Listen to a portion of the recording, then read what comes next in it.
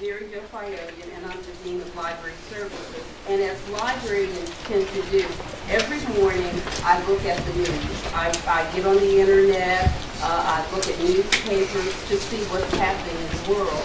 And it just so happened that today I found an article that I thought was very timely. It's entitled, "Man Says He Wasn't Cooking Meth Inside Walmart." This is the man. It says, his name is Armstrong. He tried to flee when troopers approached him in a restroom, and a fight ensued, lasting up to 8 minutes. The affidavit said that as they struggled to handcuff the suspect, he was found to have a knife in his pocket. He's in jail.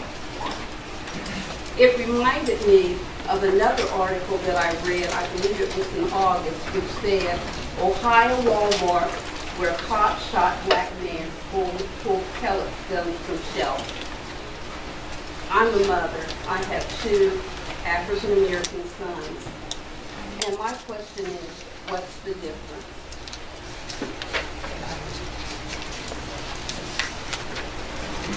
Good afternoon.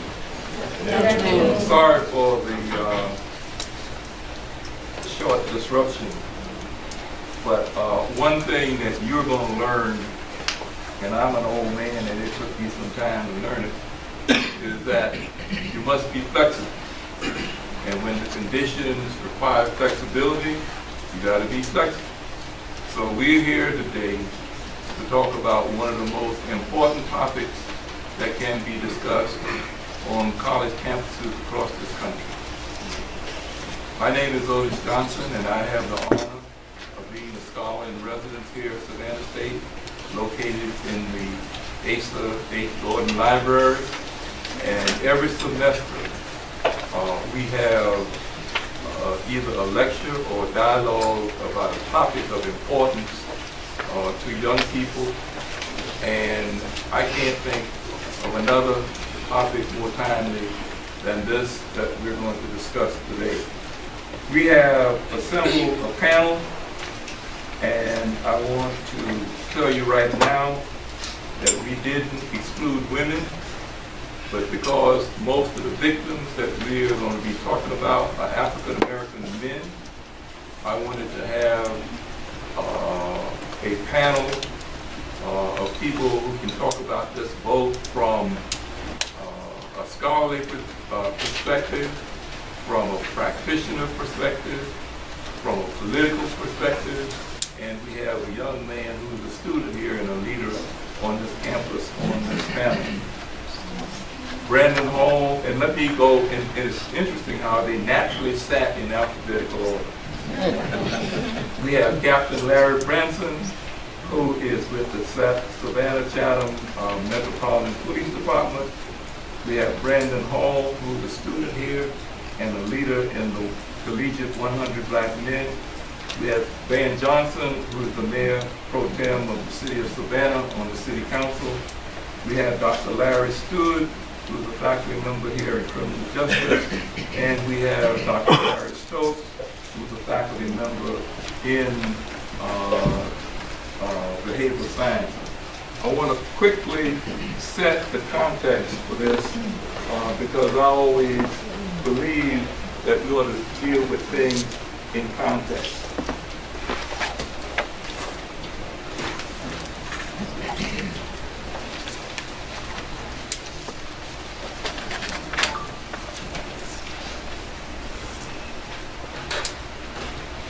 This is the negative picture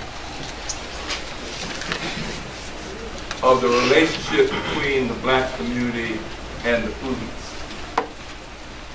The black community sees themselves, many in the black community, and a growing number because of what's happening across the country now, see themselves as victims of oppression. Law enforcement is seen as agents of that oppression. Now, we're not talking about arguing over is this valid or not. These are perceptions that we have to deal with because The reactions that you're seeing is primarily driven by experience and perception. And therefore, this leads to social conflict and distrust. But where we want to go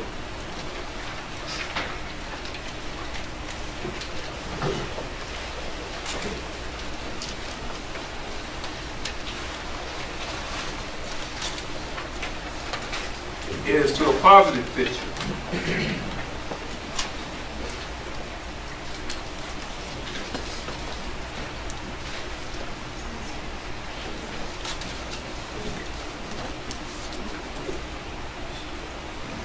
We want to go to the positive picture. So we're going to talk about both pictures today. The positive picture would have the community looking at the police to serve and protect, and that would be achieved by community-oriented policing and problem-oriented policing, and I think these experts will talk to you about that. And if we can get to this place, then we'll have some social order and trust. But if we can't get here, then we're going to continue to have the mistrust and the conflict and the disorder that we see in too many of our urban communities around the country. And then finally, we want to talk about Black Lives Matter. But beyond that, all lives matter. And therefore, we need to be working to get to the place where we wouldn't have to be talking about hands up, don't shoot. We shouldn't be talking about Black Lives Matter, because we would have come to a place in this society where all lives matter. And that's where we want to go. In case you are interested in references, since we're in an academic environment, when you make claims and assertions, you always ought to have a reference. I'm going to leave that up there for you, because during the course of this discussion, I'm almost positive we're going to talk about the Justice Department's report, which is a scathing report on one community, but indicative of what's happening in a lot of communities. And then, just the day before yesterday, Jonathan Capehart wrote an editorial in the Washington Post that said, hands up don't be built on a lie. We need to talk about that lie. And again, we're talking about perceptions. And then finally, there's an article that says, whether it's a lie or not, it still resonated, that phrase resonated and set off into motion something that will have profound impact on the way policing is done in the minority communities of this country. So I don't know how you gentlemen want to start, but however you want to start, it'll be up to you, unless you want me just to call on somebody. You want me to call on somebody? All right, I'm good at that. Young man,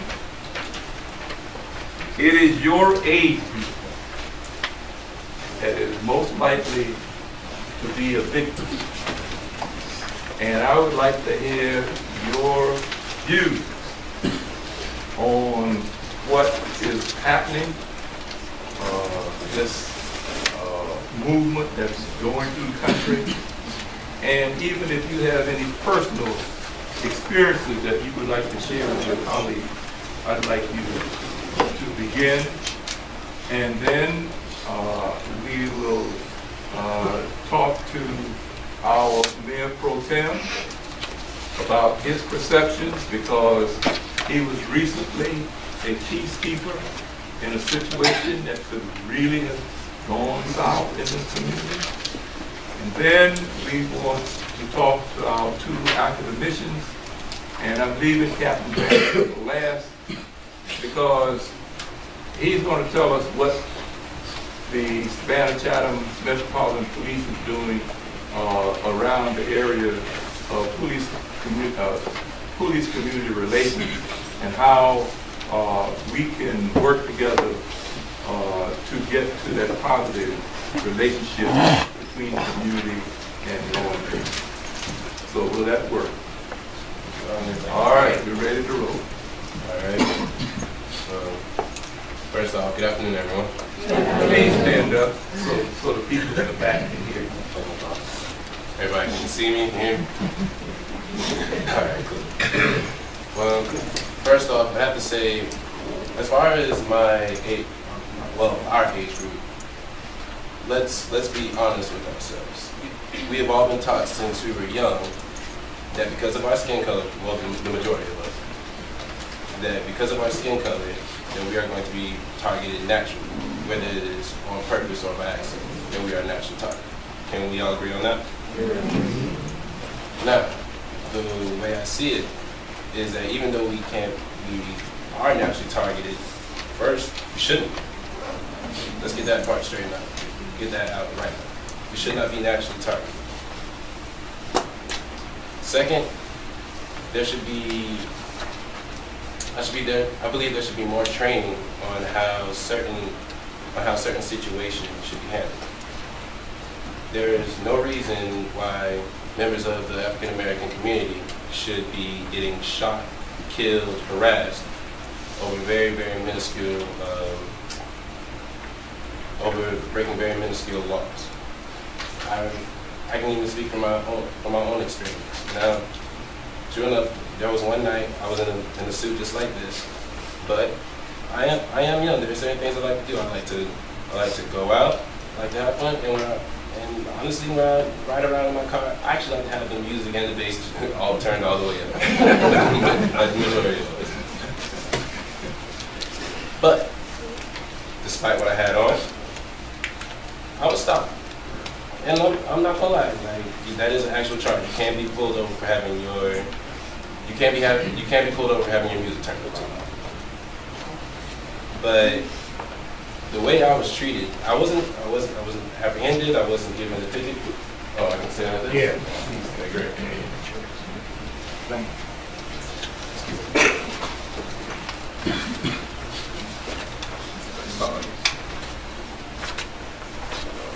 Everybody can hear me? But even though I was dressed this way when the officer stopped me, I was completely amicable. I took every action I knew possible so that I know that everything could go smooth as possible. Although I was a victim of mistaken identity. I was harassed, questioned about where I was, and then released. I had a friend with me. He saw everything. I was spoken to harshly. I was called outside of my name. And when I talked to him about it, at first I was a little bit distressed. I could have been no older than 18. But then he said that's how things are. Now, by a show of hands, who can say they honestly disagree with me? By the way I was treated.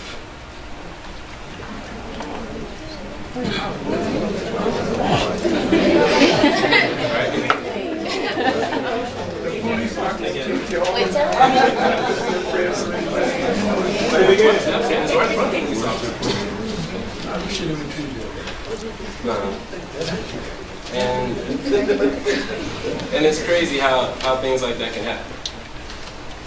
Now, there have been times where I was stopped and harassed. I remember I went through a checkpoint. I just come from the gym. I was in gym shorts and a hoodie. I was still put through extra harassment. I saw the other cars going through the checkpoint. There was nothing wrong. I pulled up, had nothing on me. Everything was fine. My music was off. And yet I was still brought through the ringer. They still wanted to search my vehicle. They still wanted to do everything. And I couldn't do it because I knew I had nothing to hide. Now, my question is, why is it that somebody like me, I don't have any criminal agendas. I don't have anything against the police. I was raised to believe that the police actually are here to help us, despite popular belief. But if you act a certain kind of way, they'll have no problem. There's no real issue with them turning things around. So why is it that we are subject to so much, but our reaction to it is like, this is the status quo?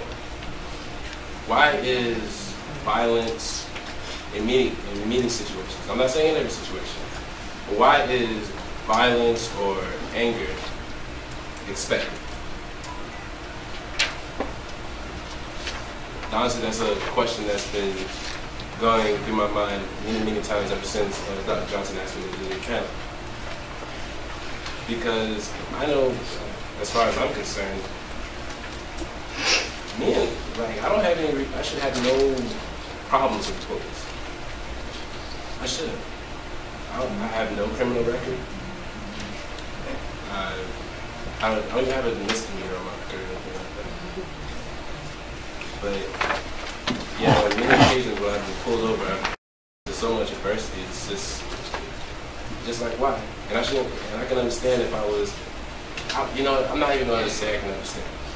Because at first I was going to say I can understand if I was in a hoodie and some gym shorts and all that, but that shouldn't matter.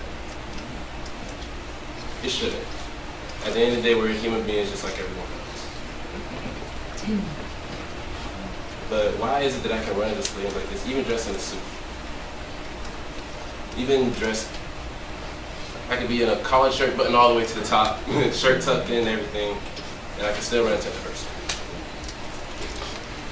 And to be honest, I honestly don't think I look all that intimidating.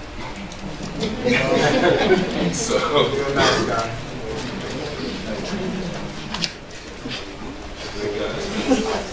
I'm not about to rob it. Like, that's not happening.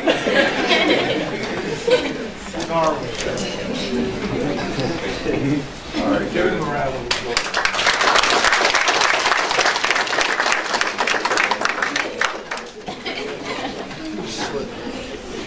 Good afternoon. Always kind of a pleasure to be at my alma mater, Savannah State. I knew it as college, where you can get anywhere from here. And serve at this place means a lot to me, and being asked by my mentor, Dr. Otis Johnson, which I've had the pleasure of serving.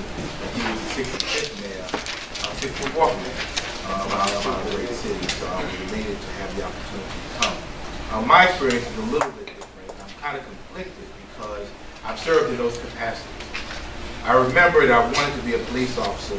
I'm from Brooklyn, New York, and we had these situations where the police would just come and make us put our faces in the street. We're laying in the street for minutes and didn't really know why we were laying there. And then after it's okay, thank you very much. That was it. Why are you making sense? Don't worry about it. We just got a report that, there was some black guys. And when you talk about the average black guy, when you talk about 5'10", medium build, short to no hair, that's me. And that's a whole lot of us. And when I got into, graduated from Savannah State and did some work for a while, decided that the only way to infiltrate and change the situation was to become in that situation, in which I became a Chatham County police officer, became a law enforcement instructor, and since that time, with the Chatham County Sheriff's Department, where I've been now 20 years as a reserve officer. And our realities are real, and I see it from both sides. And now being in a policy position, where we have a 600-member police force in a city that is majority African American. How do we deal with those types of situations? I know for me, I wanted to be able to go home at the end of my shift. That was it for me. I wanted to go home. And you did not know what you were going to run up into. And to my young brother here, guys look like you rob stores and they carry guns too. And I mean, they dress in your kind of way. Matter of fact, in my hometown, just this past week, there was 4 girls beat down the girl next to my high school. Girls. You know, so I guess the problem is you can't take what looks. We've stopped people on drug interdictions on I-95, little old ladies driving in a station wagon. They got drugs all in the tires. So I mean, the police officer, you know, you can't deal with that. But we have to be able to really find and master the balance between being a nuisance and being a help. That's, I think, our role is to be able to balance that. And I'm really not sure of how we do it. I believe we do it through training. Prior to the 1980s, they used to train officers mostly on firearms. From the 80s up to recently, we trained them on ethics. But it's really more about now cultural sensitivity. Oftentimes because we don't understand people. When you look even at our school system, little black boys are suspended and expelled from school at much greater rates. And I think the reason is because they don't understand it. You know, you have young men that are naturally aggressive. That's what they do. That's how we do. And sometimes we just don't know how to deal with it. Since Mayor Johnson mentioned Augusta Avenue, I will talk about that a little bit. And I know our active commissioners will talk about community. And community policing is a misnomer, from my experience. People think, oh, that's the panacea, and it's really not. There's no program such as community policing. It's really the way by which you go about doing that which you do. Really, policing, proper policing in its essence is community policing. It's getting engaged, getting involved, knowing the people that you're serving, having a dialogue all the time with the people that you're serving, understanding who they are, the things that are important to them, and how do you engage them on a way that when things are happening, they're coming to you. It amazes me, and I'll say this, that we can have a shooting in here right now. I shoot Dr. Johnson. And everybody's sitting in here. And the police come in here and say, who shot him? Everybody's like, I don't know, I ain't seen nothing. Y'all know, I ain't seen nothing. So what ends up happening is now you have a shooter who's gotten away with it, who now has a propensity to shoot someone else because I got away with it the first time. And even if you look at our statistics in Savannah, most of our crime is committed by a very small part of the population. These are people who got away with it before because people didn't want to say it. So Augusta Avenue, it was in September? Yes, September. All right. We were in city council meeting, having our workshop. And as Dr. Johnson knows, a wonderful morning experience, a wonderful way to spend your morning. And I got a call, and then all of a sudden my Facebook and Twitter blowing a black man shot. Augusta Avenue, handcuffed. And it's going down. People, it's going down. And I'm like, okay. I told the man, I need to go out there and see what's going on. No, don't go. Well, we'll send an officer. I don't need an officer to go with me. I mean, if I'm going to be afraid of my folks, who's going to be afraid of me? Now, when I got out there, it amazed me. In the middle of the day, we're talking about now 11:30 in the day, how many young African-American people would just like walk around with flip-flops, just chilling like it was a Saturday. And it was a very hostile crowd. And you see the body of this young man laying here that now they're just beginning to cover up, that people knew. And people were very upset. And I think for them, it really just re-engaged all of the negative stereotypes. I remember when I was wearing uniform, I would be in Walmart or something. They say, if you be bad, that police officer's going to put you in jail. So now the kid is hating me, and I don't even know the kid. But he grows up with a distrust of law enforcement. And the fact of the matter is, we need ethical people in police office to serve in that law. That's a lot of power. You have the power of the big D we call discretion, to determine whether somebody goes home or they go to the jail. That's a lot of power. Sometimes people abuse it. But anyway, this big crowd mentality, and I mean, they were saying things. They were threatening me. They were threatening police officers. And it was a very dangerous situation. The reason we did not end up like Ferguson, because after I left, the mayor came down, I went to run the city council meeting, was because, first of all, we were not going to be afraid of our vote. Now, if somebody put their hands on me, it would have been a little something different. But for the most part, people had the right to be outraged. And what we promised them was, let us turn this over to the GBI, which we did. Let them do an independent investigation, which they did. And then when the facts come out, let them fall where they may. But everybody hates the police until you need the police. Then all of a sudden, we want to call the police. You know what happened to y'all? I hate the police, F the police, and all of the rap lyrics and all this kind of stuff. You know, the other day, you know, Mike Epps was on the stage on Friday. He was here in Savannah. Didn't y'all go? Mike Epps, the comedian. Mike Epps, some more. Bruce were all here. And he was sitting on the stage talking about, you know, all this stuff about the police. He said he see the police, he just lays down, puts his hands out. See my hands? And people thought it was funny, but the fact of the matter was he wanted 8 police officers to walk him into the building. 8. So I guess for us as policymakers, you know, we have to insist on folks being right. But in our state, unfortunately, now where you can carry guns everywhere, and now when I was growing up, you had guns that looked like play guns. I mean, you know, it looked like a play gun. Now you can't tell, and you have officers that at the end want to go home at the end of the day. Now, the work that they do, the decisions they have to make in a split second based on what they see, based on their training, can now be taken by juries and dragged out to the millisecond of a frame. And so I think that people need to be able to understand what that is. We have folks in the military, they come home, we say thank you for your service, because they were involved in wars across the world. And yet we have folks here that are involved in urban wars. Folks here that had guns pulled out on them. And I'll tell you, by far, our statistics show, as though we have situations that have happened, most police officers, most of the time, overwhelmingly act correctly. They act correctly, they act appropriately. And then we have those that either get scared, or they freak out, they become intimidated, and those we have to be able to deal with either by helping them be successful somewhere else or by training. Thank you.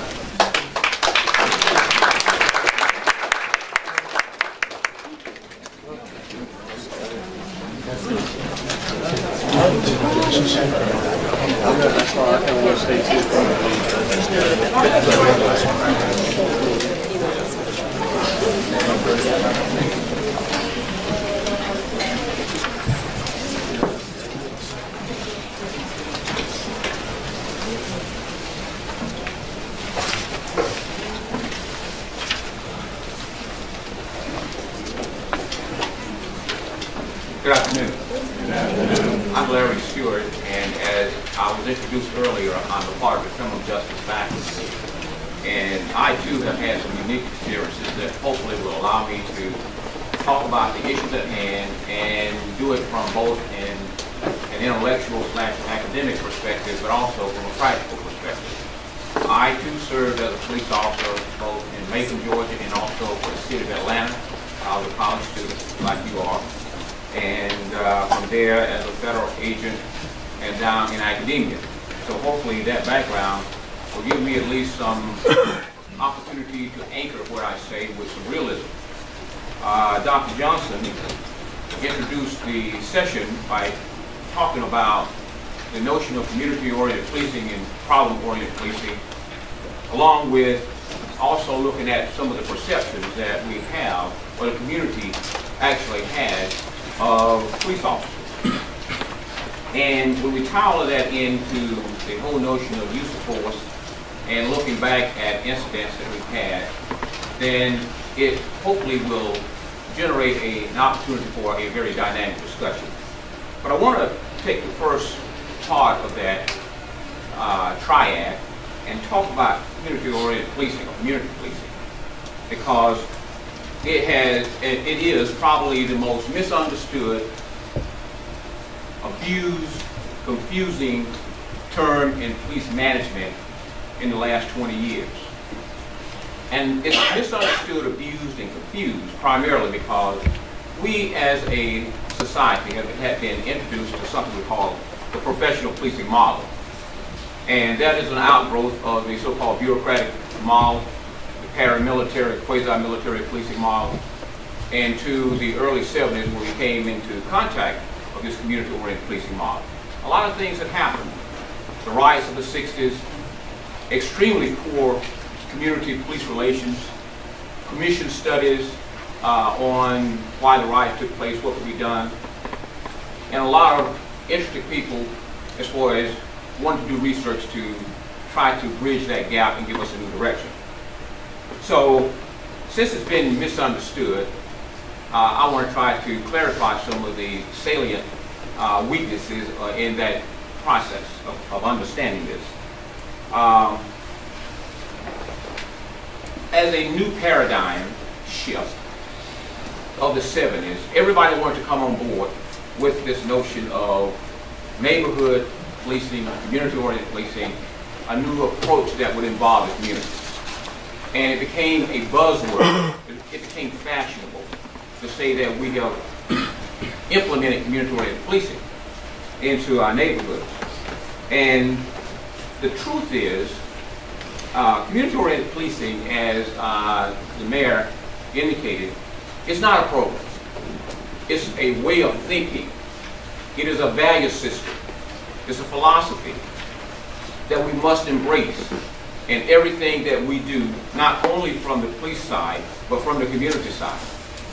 And when we do that, we can not only address the so-called crook catching tactics or crime control tactics, we also can address livability factors and how our communities will aspire and grow. So we talk about the role of each of these entities, what officers are supposed to do, what police management and leadership are supposed to do, and we talk about, and we'll talk about a little bit, what the community is expected to do. So there are some common features I want to talk about first, and then we'll move to another area. But when we think about community-oriented policing, again, we are going beyond the crook catching, crime control, old model of policing that I did 40 years ago. I'm sorry, 20 years ago. And police departments really have not changed that much in many ways, and they've changed drastically in other ways. But let's look at what police officers do. Only about 10 to 20% of a police officer's time is really about catching crooks. And we've got to shift that 80% of time to doing other things, to make the community safe, to make the community viable, to be involved with social, economic activities in the community. And we need to move the police officers themselves from looking at the police duties and responsibilities as just a job, a 9-to-5 job. It is more than that. We've got to involve citizens. There has to be an organized approach, an understanding, an effort to reach out to our communities and bring citizens into the policy areas. See, when this first started, the community-oriented policing model first was implemented in the early 80s, late 70s, early 80s. It was about putting people from the pluralistic community in community-oriented policing slots. In other words, important people. But the community-oriented policing model will only work if it's everyday average citizens who share a stake in the safety as an outcome of our communities. And so we got to understand that it is more than just an opportunity for retired citizens, college students, and volunteers. It is an opportunity for people of substance to participate. And we've got to reach out to the citizens. Police commanders and police and law enforcement people got to take on the role of recruitment. That means that they've got to go to the PTA meetings, the business association meetings, the civic meetings, to college and universities, to avail officers to become a part of college and university organizations, to share information. We were blessed and really privileged to have Chief Lumpkin here a couple of weeks ago. Came in and talked to one of our student groups. And one of the things he said, that's what he does as a leader of the Savannah Chatham County Police Department. He's recruiting all the time because he needs to hear from folk like you as young people, as quote-unquote victims of police misconduct, or even the perceptions that exist. And I'll talk about those in a minute when we come to some perceptions. But the police department has the responsibility to educate the public and share with them what needs to be done. The community-oriented policing model is geared on a long-term assignment for the officers. When this concept first came out, I was a young police officer, and it was met with a lot of resistance because the belief was that it was a babysitting type of responsibility, or officers were doing social work. No offense to my social work students, because I see some of you all here, but it was believed that this was the soft side of policing, and everyone knew that you couldn't control the mean streets of any city in this country by using soft tactics. But that was not true. It was an opportunity to bring the soft tactics in with the hardcore areas of policing, and to use that, as Commissioner Johnson indicated, is that this is something that should be done every day. If you officers get to know the community and build liaisons in the community, then people will share information. So it really is not soft. It's an opportunity to solve more crimes. My days on the street as a police officer, you know, it does not, and I can tell you, probably the officers here can tell you also, that we cannot be tough all the time. That we've got to come to a position where we are working together for the safety of the community. And then we can address many of these perceptions, many of the problems. So I will leave that with you for thought. I think we will have a time and opportunity to come back and talk a little bit more about some of the things and some of the perceptions, because they drive a lot of what police departments respond to. Thank you.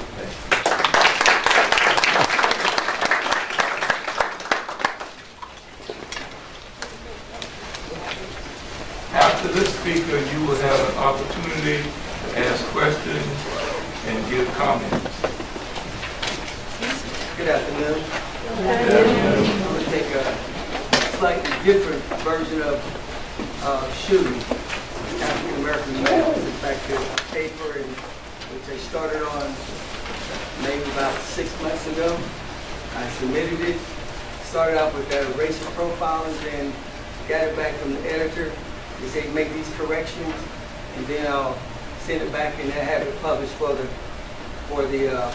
fall. But I changed the structure from that racial profiling, and because I think it's and the paper now is entitled.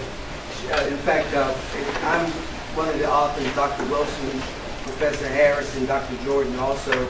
They are co-authors. But in fact, it is called Structural Discrimination as a causal factor in the arrest, the use of force, and deadly force against African Americans. Okay? These authors assert that racial profiling, and police discretion to stop, to arrest, use of force, and deadly force against people of color, especially African American males, is embedded into society custom, norms, practices, policies, and laws. In fact, African American males' lives is viewed as not highly valued in terms of ranking seriousness of death. What ranks first is that of black killing of white. What ranks last is that of white killing of black. So what we're arguing here is that sometimes it seems as though that policies are designed to help people, but in fact it starts targeting certain segments of the population, and it's primarily that of minorities, and particularly that of African Americans. Is similar to that of the war on drugs. They targeted blacks in the projects. So I'm saying again, it is the policies and practices, it's in the norms, it is widespread in the fabric of American society. So structural discrimination is used to explain police behavior in the arrest, use of force, and use of deadly force against people of color, again, especially African American males. Structural discrimination is subtle, it's less obvious, and more indirect in application. Although a considerable amount of discrimination tend to be unintended, structural discrimination is culturally transmitted from generation to generation, especially as it relates to race. Because the issue of race is entrenched in customs, laws, and practice, discriminatory practices, patterns and practices are likely to exist in the area of banking, criminal justice, employment, education, health, care, housing, and many other areas in private and in public. Okay, so it is widespread. So going to try to reduce this down to go over here. In fact, to support my position in terms of structured discrimination, Director of the FBI, James D. Connolly, noted recently, he noted how people use race unconsciously in making decisions. He stated that many people in our white majority culture have unconsciously racial biases and react differently to a white face than a black face. In fact, he's entitled his paper Hard Truths and called for open discussion. And he did this in February 12, 2015. Said many individuals who believe they have positive attitudes about racial minorities harbor unconscious racial prejudice. They harbor it. In fact, to amplify this racial unconsciousness spoken by the director, prejudice and stereotypes, again, are culturally transmitted at an early age. In a study that was conducted by CNN, and they used Professor Margaret Hale from Chicago University, who's one of the leading authors in child development. In fact, they showed kids who were aged 5 to 10 years old a series of questions. And the researchers found that white children as a whole responded with high rate of what researchers call white bias, identifying the color of their skin with positive attributes and darker skin with negative attributes. In fact, Dr. Margaret Spencer noted, she noted that black children as a whole, they had some biases towards whiteness, but far less than whites. And whites what's really significant is that white children are learning or maintaining those stereotypes much more longer than African American children. Spencer concluded that we're still living in a society where dark things are devalued and white things are valued, in terms of her what she had concluded. But in regards to police officers shooting and killing black males, whenever race guides the operation of any social institution to the disadvantage of a minority, it is discrimination. For instance, white police officers use deadly force on alleged African-American male criminal suspect to demonstrate the belief that black lives are not highly valued. Donald Black lamented that black lives are not highly valued in society. Donald Black noted that when people offend social superior or inferior, different patterns emerge.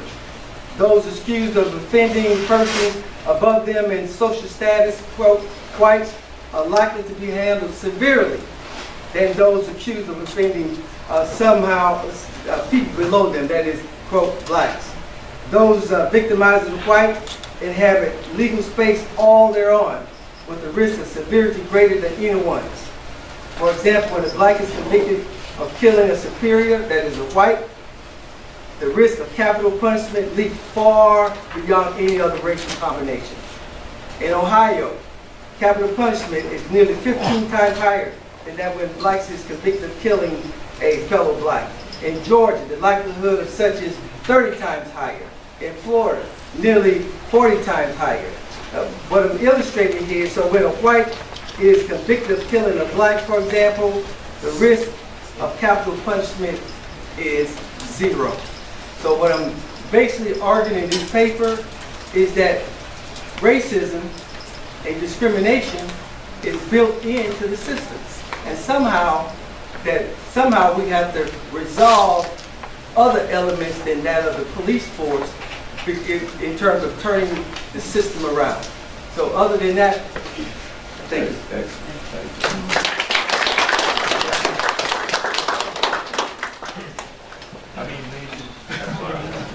keep it moving. I think when you left, he was the captain. That's right. Okay, okay. That explains. Good afternoon, everyone. Good afternoon. It is indeed an honor and a pleasure to be here. This is home. I've lived here my entire life, and I love to travel, but there is no place like home. I've been a police officer now for almost 29 years. I was a civilian dispatcher for the former Savannah Police Department 2 years before that, and this is a wonderful place to live. This is a wonderful place to go to school. I teach part-time over at Armstrong as an adjunct professor there, as well as over at South University. And so I promise we'll be out of here in the next 2 hours, okay? Now, I wanted to talk to you a little bit about the reality of law enforcement in our community and around this country from an old white guy's perspective. How about that? No, because I got to tell you, I make light of that, but with all due respect to race and culture, we don't see each other in law enforcement as black or white or male or female or homosexual or heterosexual. We don't see each other like that. We're blue or we're brown. When we see our community, we are not in the mindset, most law enforcement officers are not in the mindset, oh, I'm going into a black neighborhood, or I'm going over to this white neighborhood. You know, and if I say Ardsley Park, what do you think? Well, it's a white neighborhood. No, it's not a white neighborhood. It's a particular geographic area. And so if I say Cuyler Brownsville, what do you say? Culturally, historically, it is. But it's a location. Cuyler Brownsville is a designation on our map. It is a particular neighborhood where real people live, and there are real issues in place there. And so I'm not defending anything that police officers around the country do, and I'm not even going to stand up here and try to defend what the Savannah Chatham Metropolitan Police Department does, or really even what I do. I'm going to tell you what the perception of reality is in law enforcement today, particularly in our community. So we know that the negative effects of current policing strategies far outweigh the public safety benefits. Do you agree with that? What we're doing today just doesn't seem to be working. Okay, so we spend more money on policing, we spend more money on punitive measures. The laws are voted upon by the council, the commission, the state legislature, our federal government. We, the people, decide what those laws will be. And we vote those laws, we vote those legislators into place who will make those laws because we say this is what we want. If it's a loud stereo, I love my music loud. I just hope that my windows are up and you can't hear it, right? But I like my music loud too, but guess what? There's a city ordinance that prohibits sound outside of your car, outside of your home or outside of your car. If we can hear it, it is a violation of a city ordinance. It's also a violation of a state law.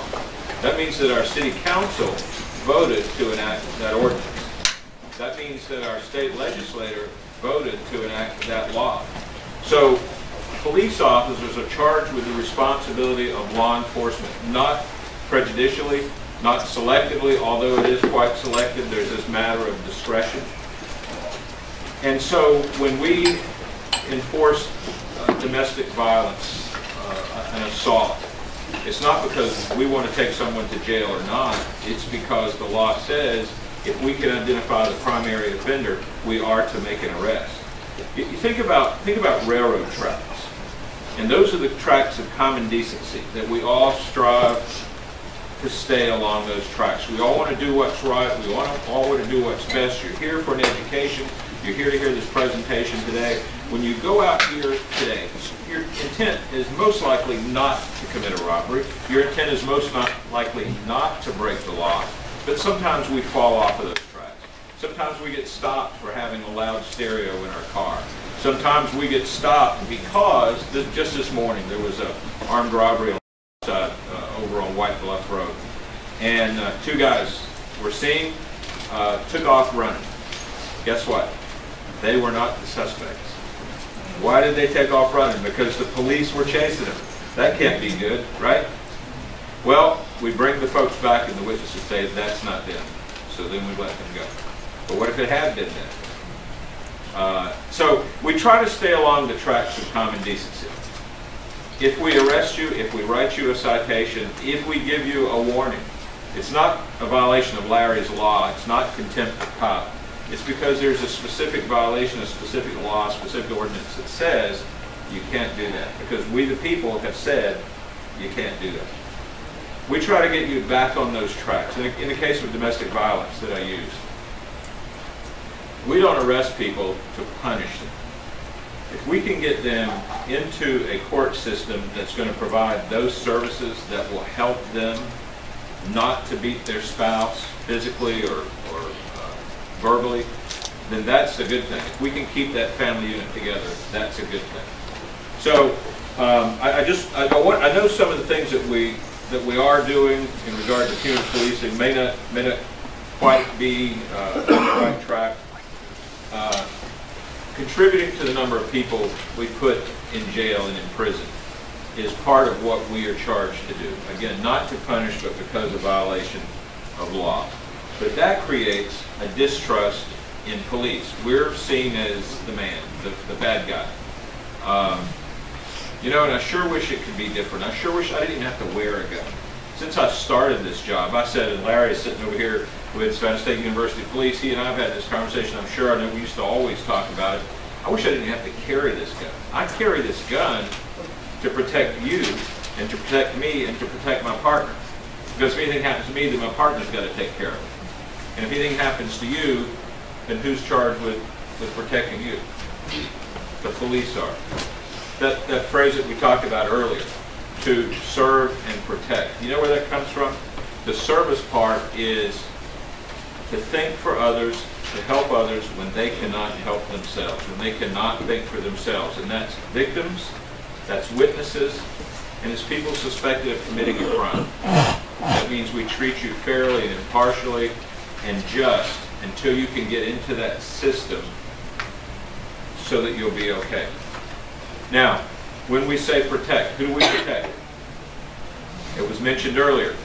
Honestly and truly, I'm going to protect myself because I want to go home at night. If I lay down and die, that's no hero stuff. That's part of why we wear this badge. We don't sign up to die. I've got a wife. I've got 5 beautiful children, 4 of which are still here. 1 went home. But I've got children. I've got a wife. I've got a family who love me. I don't think about dying. But you know what? It's a very real possibility. But I'm going to take care of myself, and then I'm going to take care of my partner who's out there working with me. Because again, if one of us go down, then we got to handle it by ourselves. But it's not ranked in any order because I'm also protecting you. That's why I have to have a gun and baton and OC spray and a taser and a bullet-resistant vest and all the tools of urban war that we talked about. But what we're doing right now may not be the best practice. Jail has negative effects for people, for families, and for communities. But I want to talk about positive investments in our community as police officers that promote public safety. This idea as a community-oriented policing philosophy, we started this in the 90s here in Savannah. There is so much more. I've got notes. See, most of my classes, we were talking earlier, most of my classes are 3 hours and 40 minutes long going south. I want to come back and talk with you. I'll come back, teachers, I'll come back to your classes and I'll spend the whole class with you if you'll let me. I'm very proud of what the Savannah Chatham Metropolitan Police Department has accomplished. And I want to tell you, our chief talks about it. I'm sure he talked about it when he was here most recently, and I'm going to tell you, I'm a community man, and I'm a company man. I've got, as I said, nearly 30 years experience with our department. I believe in what we're doing, and if you've been wrong, if you have a gripe, we want to hear it. I want to hear it. Dr. Johnson has my contact information. Van Johnson has my information. Larry over there has my information. most of you, where's Ann Royce? She's still here? Does she have to leave? Ann Royce and I have been friends for many, many years. She's got my contact information. I'll leave it with anybody who wants it. I want to talk to you. I want to be completely open and transparent about what our law enforcement agency is doing for our community. So thank you. I know we've run over a little bit, but Dr. Johnson, thanks for the opportunity. Thank you all.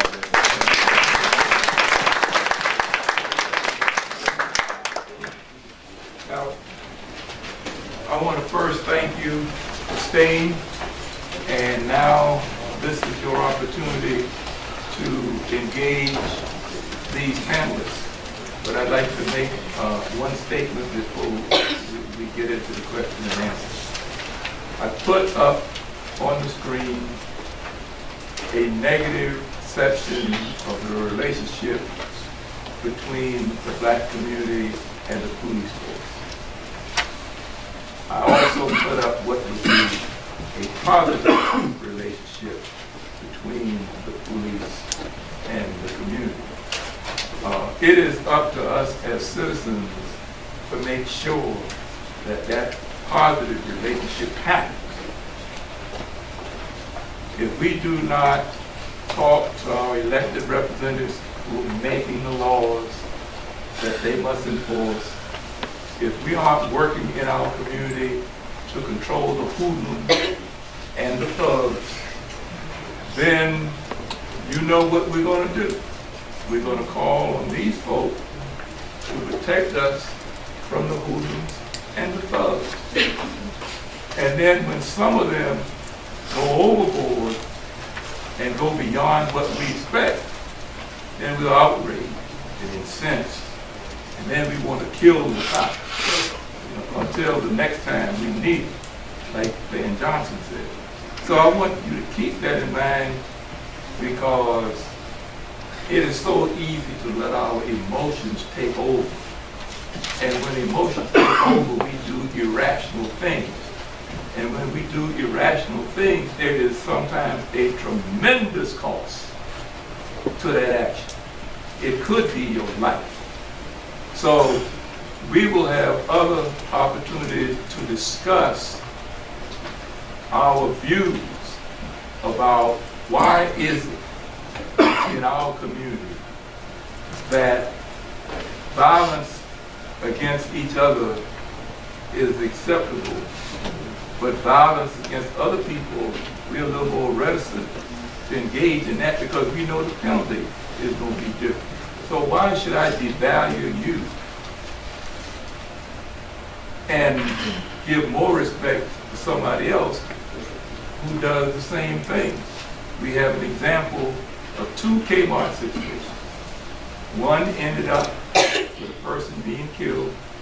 Another ended up with a person going to jail. Now we have to unpack all of that and find out, why did the black person get killed and why did the white person go to jail? But it's that kind of dialogue that we must have on a university campus like this.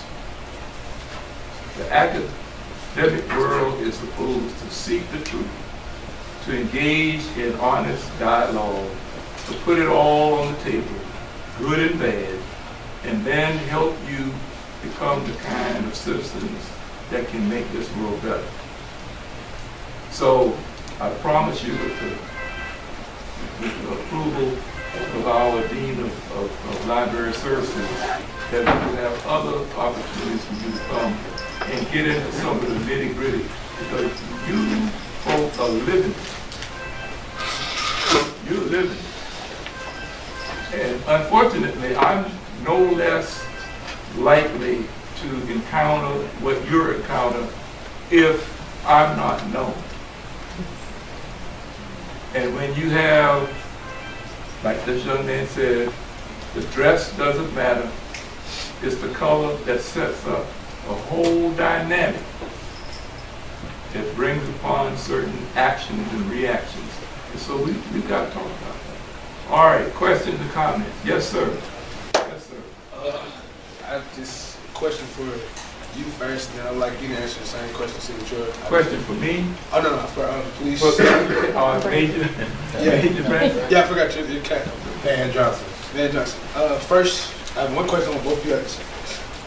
Coming from a white police officer's point of view, since I've never had the opportunity to ask, why do you feel as if the incarceration rate for black males is higher than any other racial group in the United States? So I'd like you to answer first, then you give your input after. Yes, thank you, thank you. Did everybody heard the question? Why is the incarceration rate greater for African American males in the United States than any other? Well, you know, it depends upon the neighborhood we're working in. It depends upon, in other words, if it's a largely African American population like Tyler, Brownsville, we use for the example. I don't know. I mean, I can tell you that we don't have a quota, we don't have a criteria, there's nothing that we ever receive in training. Matter of fact, I brought 16 hours of tactical communications training to this police department. I didn't create it, but it's a nationally known, you can look it up online, verbaljudo.com. It's a tactical communications training. And our officers are taught to treat everyone with respect and with dignity. And again, there's really only 3 types of people, and this is not a trade secret. You can go online at www.verbaljudo.com and see this. It's not, it doesn't matter if you're black, white, Asian, male, female. As I said, there's 3 types of people in this world, and we would never tell you that to your face. But there's nice people. Those are the people who would do exactly what you tell them to do based upon your legitimate authority in this badge. You see, we have laws and we have rules that we must follow. We have to follow the same laws that you have to follow. If I whacked you over the head with a nightstick, that's aggravated assault. We're not trained to do that. I'm liable for criminal prosecution. I'm also liable for civil sanction. You can sue me. And I'm also liable under violation of our department policies. So there's nice people, people like my mom and dad, like many of you. If the police tell you to do something based upon our authority, you're going to do it. Second of all, there's difficult people. And that's not bad people. That's people who want to ask why. How many of you have children? Have they ever asked why? Why do I have to do that? Well, we understand that is a natural response from people, not just children, but from people. When we tell someone to do something based upon our legitimate authority, to ask why is not a threat to us. We teach our officers, explain to people why, because there's actually a 5-step process that we go through. And those are difficult people, people who dare to challenge the way of thinking, the way I'm thinking or the way we think. So there are difficult people, but again, they're not bad people. You better not turn your back on them because they might hurt you, though. You got to watch out. And then there's those sneaky people. Those are the people that are smiling to your face and yes sir, no sir, and they're going to file a complaint before you can get off the end of your shift. And really, that's the only 3 people that we are looking at. If you're African American, if you're Asian, if you're Hispanic, it's just if there's a violation of law, then it is our responsibility to enforce that law. So you believe it's entirely coincidental that? I'm sorry? I said you believe it's coincidental that this happens, or you believe it's just by chance that incarceration is higher just because we're the ones breaking the law at a higher rate and getting caught, or you just, like you said, you believe it's just all coincidental? No, it's not a coincidence. That's the whole, we need to have another. Let me answer the question from my perspective. Now, I'll say the opinions expressed are my own and not reflective of the city of Savannah or anybody I work for or will work for in the future. I think that there is we inherited a systematic racism, structural racism, that is against not only people of color, but poor people. And I mean, and people of all races, people of goodwill will tell you that. I mean, if you look at if you just look at the data and see where the data drops, even in Chatham County, we're approximately about 60% actually white population. However, 70% of the population in the jail happens to be African Americans. I mean, why is that? Why is that? The statistics say that everybody uses drugs and buy and sell drugs at about the same rate. However, when you look at the incarceration rates of African Americans, they're high. Again, I don't think it's something that we created, anybody in this room. But I do think that it's structural, and I think that is something that we have to work with. I don't think it's a coincidence at all.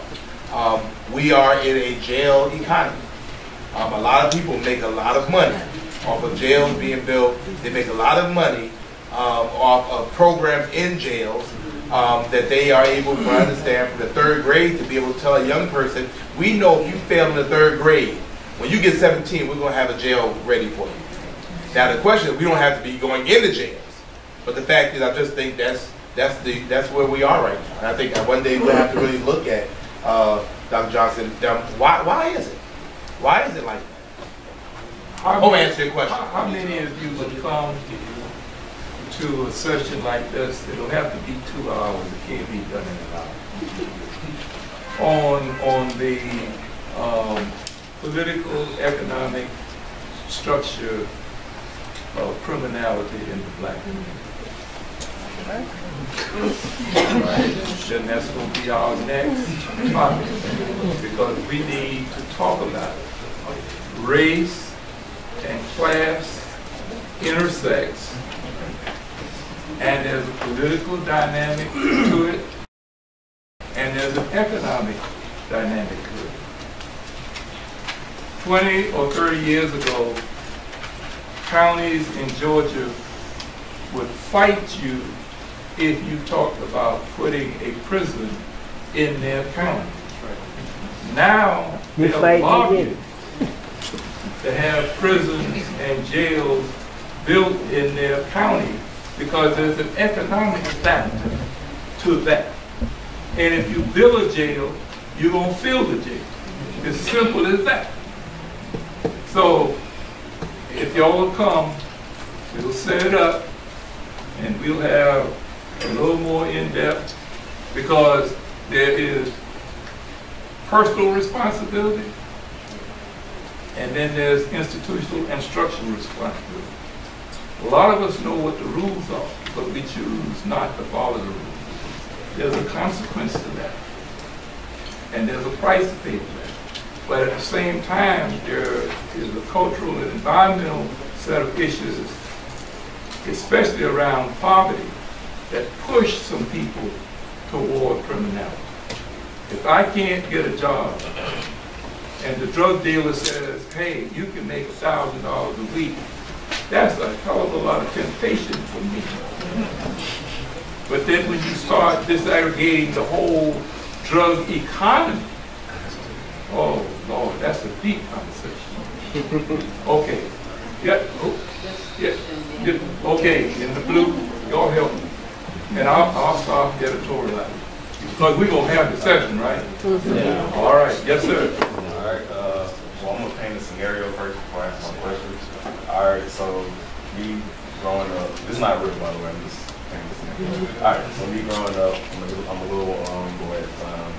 And my mom and dad tells me, before I'm even able to be around society, my mom and dad tells me, well, you know, dogs, they're bad things. They'll kill you, they're dangerous, and you should stay away from them. So me growing up having that mentality, I'm going outside finally into society.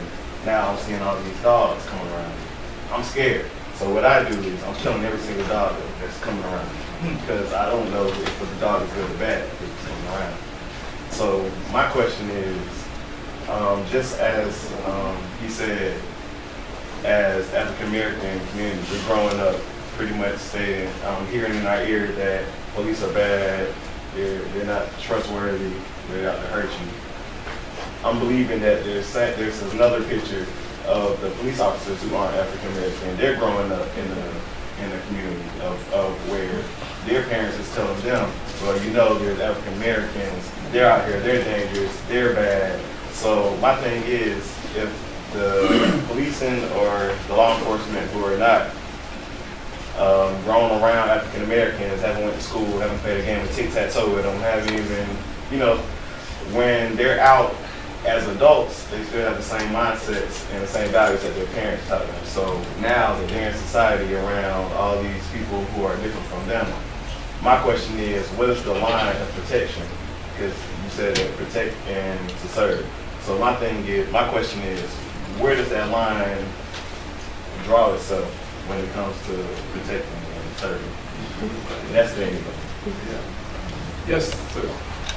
The statistics really show police officers acting pretty much the same because of training and so forth. There are some differences as to how they react, but the psychology of reaction and the stresses involved, I think, drives that decision more so than what sometimes they get information they get at home. For instance, there are plenty of studies that have shown that police officers who might work a 12 to 8 shift, morning shift, they come to work, they might have to go to court, they are not getting enough sleep, they are, because of the job they do, they are perceived to, they're tired. They see a system that's turning folk out as it revolves. They see family torn apart.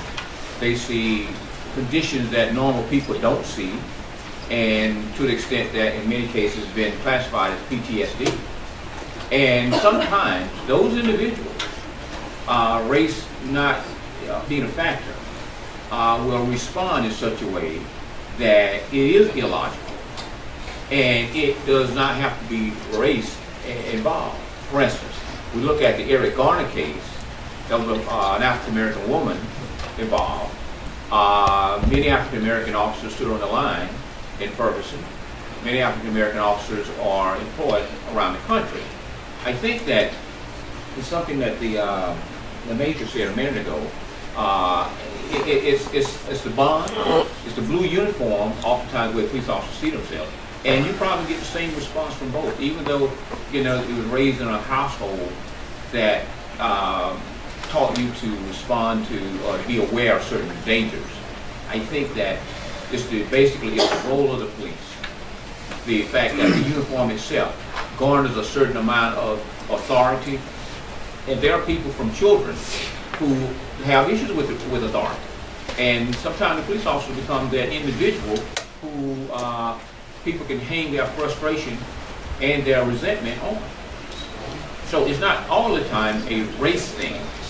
I think sometimes it's a professional thing. Yes, sir. I just want to make a quote right here in regards to arresting and possibly addressing the question in terms of why there's so many African Americans in prison. It says, an overview of studies on race and criminal justice process concluded that most studies reveal what police officers freely admit, that race is independently significant, if not the determining factor in deciding whom to follow, search, or arrest. Can you address how fear might play a role in how officers might be responding to volatile situations? I'm sorry, could you repeat that now? How does fear play a factor in responding to volatile situations? Well, certainly we're not fearless. The fact of the matter is, if someone started shooting in that library, most of you would be coming this way. It is my responsibility to notify my backup what we've got, and for me to go that way. So whether perhaps we respond out of fear, we react out of fear being a variable, I think that perhaps if we feel physically threatened, or if you feel physically threatened, we're going to escalate to a level one step above the threat. So if someone has a stick, well, we're not going to take out our nightstick. We're not going to go to one step, equal. We're going to go to the next step. If someone comes at you with fists and starts beating you, then rather than stand there and go toe to toe, because typically when we talk about our verbal judo training, I'll take the biggest person in the room and I'll have them stand up here, and in front of class I'll say, okay, what I want you to do is hit me as hard as you can. Well, I don't want to get hit as hard as I can be it. But I also don't want to stand there and go toe-to-toe with someone, either fighting or verbally. So we take that to the next step. Are we afraid? I'm afraid when I'm laying in bed and hear something go bump in my house I've been in for 27 years. But whether or not it plays a factor in if we're more aggressive or more violent towards someone, I think it's dependent on the individual. And I'm going to have to leave, I understand. But I like it. I need to come back. But have any of you ever been in a life or death situation where you just did not know to the next second whether you were going to live or die? Yeah. Well, think about this. Well, I mean, if that's your situation, but I mean, when you've been in that type of situation, you can train all day long. But if somebody legitimately feels that they're in danger or they feel that they're being, I mean, sometimes people overreact. They overreact, the training goes out of the window, and they will overcompensate, which is why when you look in court, people are saying, well, at this point, what did you see? What did you think? How did you feel at that point? And so I think that is a fear, I think, plays a very big part in it because, I mean, law enforcement officers always tell you that it's easier to be judged by 6 than carried by, what? Judged by 12 than carried by 6. I mean, and if any of y'all in that situation, like, it's going to be me or them, who's it going to be? I'm out. Deuces. All right, we got 1, 2, 3, 5 questions, and then we're going to have to close. But I promised you, and I try to be a man of my word, that we will have another opportunity to get into this in a different way than we have approached this today. Who wants to? Yes, ma'am. I'm going to get everybody. Thank you. Thank you. Thank you, sir. My question is, how rapidly do you require to act on situations that require additional police training, specifically updating policies that therefore as unsuccessful hostile situations? We've been trying to implement that balance of conservative society and not being. Yeah, that is an excellent question. I'm not sure if everyone heard it. How quickly do we respond when we realize that we need to improve our situation? How do we address that training? How quickly do we respond to that? And we are very keen to that. I'm one of those decision makers, the majors, the assistant chief, the chief, but we depend upon those officers that are in the department to provide that kind of feedback, and we depend upon you, the community, to provide that kind of feedback to us. That's one of the reasons we offered the tactical communications training, because our biggest complaint overall historically is, I don't like the way that officer talked to me. We learned a lot from the officer-involved shooting where the gentleman died. We learned a lot out of Ferguson. We learned a lot out of every situation. We try to take away learning points, and we look at best practices. The International Association of Chiefs of Police, the Police Executive Research Forum, the Georgia Association of Chiefs of Police. There's so many professional standards. We are nationally accredited under the Commission for Accreditation of Law Enforcement, CALEA, and we strive to meet those standards. From a practical standpoint, if there's something that we need to be doing better, in other words, we look to best practices, we also look to our community to give us that feedback as to what we ought to be doing better. That was a great question. Yeah, it was. Branson. Yes, sir. You know, I hear a lot of people saying about poverty. Well, I grew up in Savannah in the 40s, 40s and 50s. And we had 2 police officers down there. We had a county police that lived on on East Road and Perry. We had a city police that lived on Wheaton Street. And the thing that I remember most about that is in 1947 when they got, the colored policeman. He was stationed down there. So at that point, they had 3 police officers. And you're talking about from East Broad to McAllister, President, to Wheaton, in that block. And they had a lot of young black males. But my collection is that Mr. County, Dr. Prince Jackson Daddy, used to walk that neighborhood. And he would tell us individually, if you go to jail for stealing, raping, or whatever, what's your daddy name? Your name will not be that no more. We will disown you for the rest of your life. You know, and that put fear in a lot of us. And, you know, they said, well, you was poor. My mother took a Christmas club for 50 years. She put money in the bank, and we never had to borrow no money for Christmas. But these young people now, they getting their income tax in December. You know, I ain't never heard of such thing. They don't believe in personal sacrifice. It's a mentality that we got away from. And I know there's a lot of single mothers. In my class, we had 40 kids. 39 of us was in the same class with our mother and father. Everybody in that class at Harris Street School lived with their mother and father. Only one person, that was Rudolph, his father got killed in a track accident or something. So, you know, you got all these kids, all these people now, and the first thing they say, well, we poor. I ain't never heard people poor getting food stamps. How you gonna be poor? And I'm working, I gotta buy my food. You getting your food free. You can't be poor. That's a class issue. And we have got to have an honest discussion about class in the black community. I grew up poor too. And a whole lot of people in my generation, we didn't know anything about a lot of this stuff that's going on now that people use as excuses for bad behavior. And we have to talk about that. And we got to be honest